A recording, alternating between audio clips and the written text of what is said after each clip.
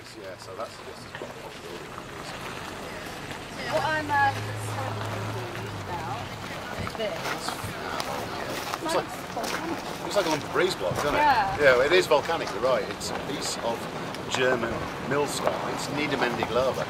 Say that again. Niedermendig lava. It's an area of Germany on the Rhineland. They were mining, quarrying millstones from around how long.